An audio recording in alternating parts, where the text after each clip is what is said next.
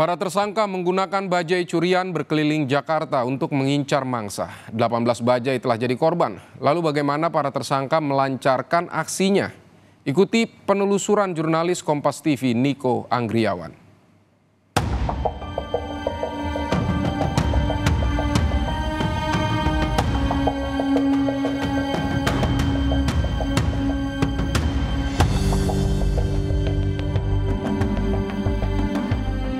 Pertama kali kapan? Kalian? Dari bajai? Februari tahun kapan? Tahun lalu? Total udah berapa kali? 18 Pak. Udah 18 kali.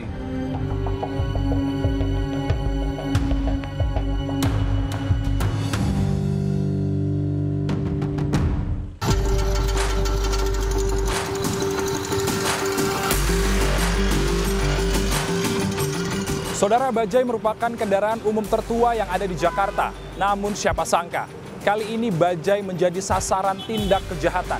Baru-baru ini Polda Metro Jaya mengungkap sindikat kasus pencurian bajai. Lalu bagaimana para sindikat ini menjalankan aksinya? Kita simak penelusurannya bersama saya, Niko Anggriawan, dalam Gelar Perkara.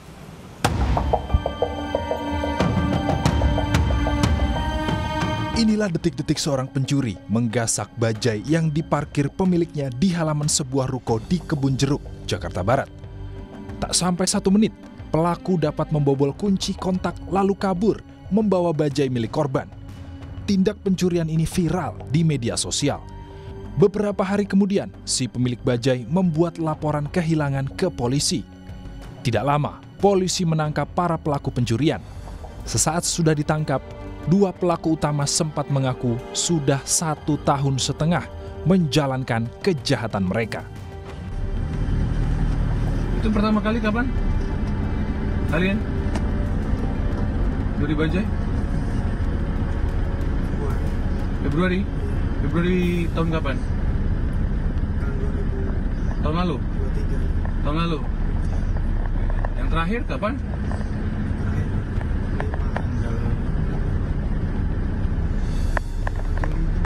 Minggu lalu ada? Tanggal 12. Minggu lalu? Tanggal 12? Kemarin ya, terakhir. Kalau total udah berapa kali? 18 Pak. Udah 18 kali. Berdasarkan pengembangan lebih lanjut, polisi berhasil menangkap 3 pelaku lain yang berperan sebagai penadah, yakni HS, S, dan ES. Kini 5 pelaku telah ditetapkan sebagai tersangka.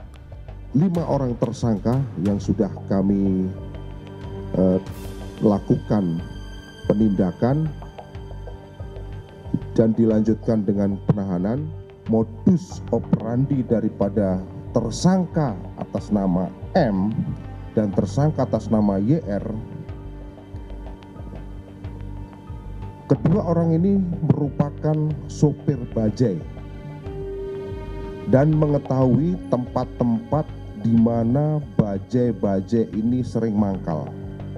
Selanjutnya melakukan aksinya pada malam hari ketika para sopir bajai sedang beristirahat dan memarkirkan bajai-bajai di pinggir jalan dalam kondisi setang tidak terkunci ataupun tidak diberikan kunci tambahan.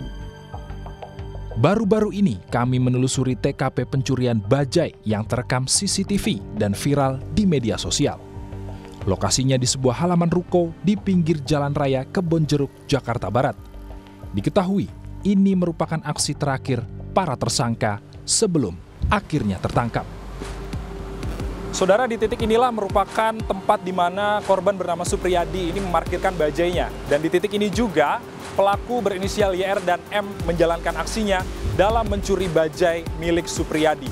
Dan akibat kejadian itu, Supriyadi harus kehilangan pekerjaannya sebagai supir bajai dan kali ini harus membantu istrinya dalam berjualan gorengan di sebuah proyek di kawasan Meruya, Jakarta Barat. Untuk mengetahui bagaimana kejadian hilangnya bajai tersebut, baru-baru ini kami mendatangi rumah korban di kawasan Jalan Kedoya Raya, Jakarta Barat. Supriyadi mengaku baru mengetahui bajainya hilang pada hari Jumat sekitar jam 2 dini hari. Namun berdasarkan keterangan CCTV, bajainya hilang sekitar jam 10 malam. Awalnya nih saya mau ngantar istri saya ke pasar. Biasa itu jam 2, ini saya berangkat jam 2 lewat. Begitu saya bareng sama istri saya, ketika di belakang, tempat parkiran belakang, saya lihat bajai tersebut sudah nggak ada. Gitu. Udah nggak ada, terus saya usah nyari. Langsung saya udah nyari, minjam kendaraan tetangga ke sana, ke sini gitu Pak. Saya sudah capek, merasa capek, barulah setelah itu saya lapor polisi. Supriyadi tidak menyangka bajainya bakal hilang dicuri. Laki-laki 40 tahun ini merasa yakin bajainya aman saat ia tinggal di parkiran. Apalagi sudah beberapa tahun Supriyadi menitipkan bajai kesayangannya di sini. Pas kejadian hilang bajai saya itu, saya kunci Pak. Kunci ya? Kunci dan tombol on off itu saya bawa pulang semua, saya kunci. Jadi begitu udah sampai rumah udah yakin aman gitu ya? Aman. Yakin aman, udah merasa aman gitu. Cuman nggak saya kunci setengah aja gitu. Biasanya kan ada tambahan gembok apa itu, enggak, hanya saya cabut aja biar aman. Akibat bajai kesayangan yang hilang, Supriyadi kehilangan pekerjaan. Kini ia hanya membantu sang istri berjualan gorengan.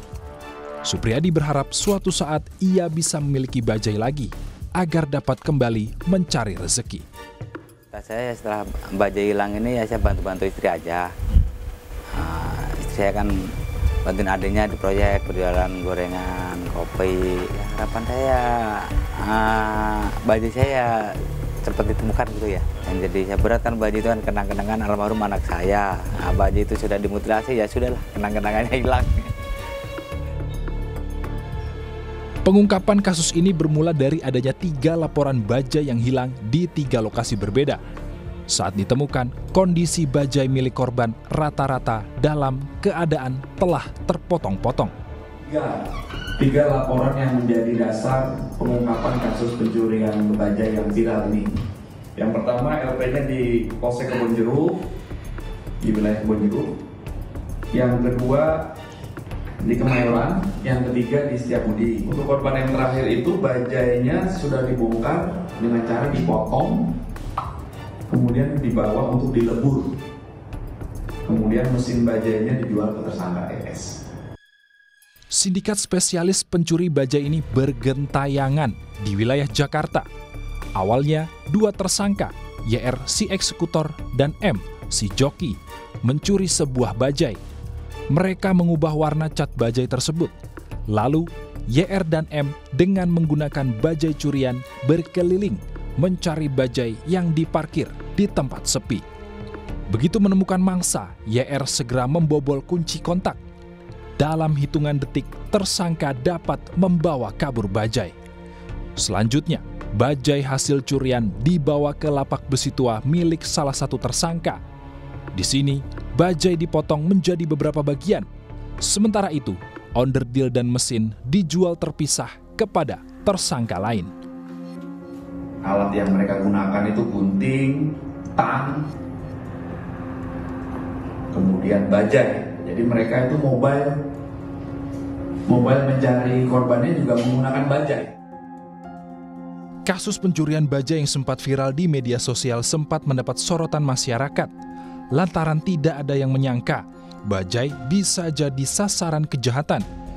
Kriminolog Ikrak Sulhin menilai munculnya komplotan pencuri spesialis bajai dipicu beberapa faktor. Di antaranya, belum pernah ada pelaku kejahatan yang mencuri bajai. Padahal bajai juga punya nilai jual. Karena pelaku kejahatan ini kan juga bersaing satu sama lain. Ada kelompok pelaku yang mungkin spesialis untuk motor, kemudian spesialis untuk mobil, dan ada juga yang memang secara khusus menargetkan dalam hal ini bajai ya sebagai target kejahatannya. Jadi itu saya kira latar belakang pertama mengapa kemudian mereka menyasar bajai gitu ya, bahwa ada segmentasi atau kekhususan dari para pelaku kejahatan kan.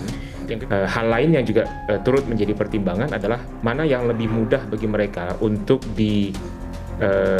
dicuri, kemudian dijual kembali, dan mereka akan cenderung untuk memutilasi, ya katakan seperti itu, kemudian memecah-mecah menjadi part tertentu dan kemudian mereka jual, atau dalam kata lain mereka mengubah bentuk, mengemas dalam bentuk yang lain sehingga jauh lebih mudah bagi mereka untuk dijual begitu.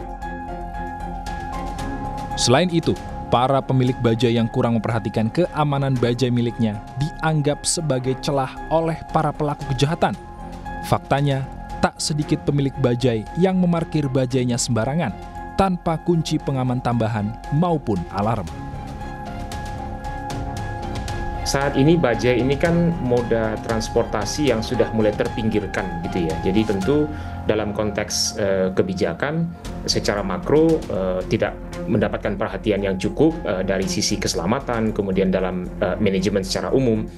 Kemudian secara mikro, para pemilik atau para pengelola juga mungkin tidak terlalu menaruh perhatian khusus begitu ya pada aspek keamanan, kemudian juga keselamatan gitu ya dari moda transportasi ini. Jadi saya kira itu yang menjadi alasan mengapa kemudian jenis kendaraan ini menjadi sasaran dari para pelaku kejahatan saat ini. Pada akhirnya, kasus pencurian bajai telah membuka mata kita bahwa pelaku kejahatan bisa muncul di mana saja. Mereka selalu mengintai, menunggu celah saat kita lengah. Akibat aksi pencurian bajainya, YR dan M harus dijerat pasal 363 KUHP tentang pencurian dengan pemberatan. Sementara 5 pelakunya harus dijerat tentang pasal 480 KUHP tentang penadahan.